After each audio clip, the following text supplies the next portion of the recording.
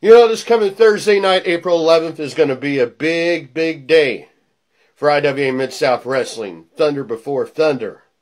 And everybody's talking about all the hoopla surrounding the return of Jake Crist and Sami Callihan to IWA Mid-South Wrestling. But I don't want to talk about Sami Callihan and Jake Crist. I don't care.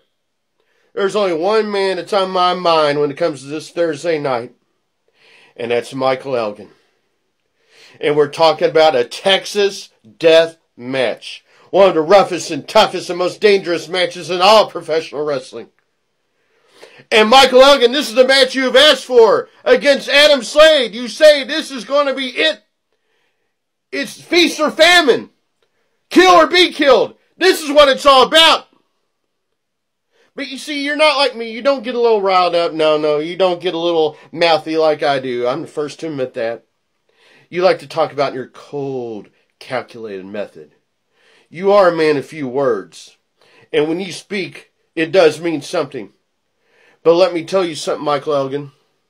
Before you go about talking about how Adam Slade should be kissing his family goodbye, and how Adam Slade should be righting all the wrongs he's ever made in this world, I want you to think about one thing.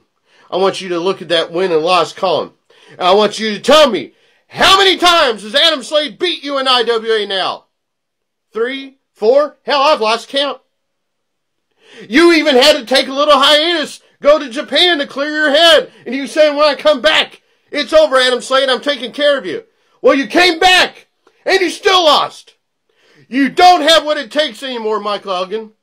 I dare say you are all talk and no action. Because I don't see it from you anymore. Maybe you've lost it, bro. You've been in this business a long time, just like I have. You tout yourself as IWA material, and this is what I do as well. I'm an IWA original. I wrote the book on IWA wrestling. So what I want you to do is before you leave for the matches that night, I want you to look your little boy in the eye. And I want you to say, son, Daddy's real sorry. But he bit off a little more than he can chew tonight.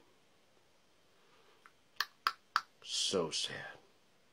Ashes to ashes, dust to dust. Michael Elgin, you're done.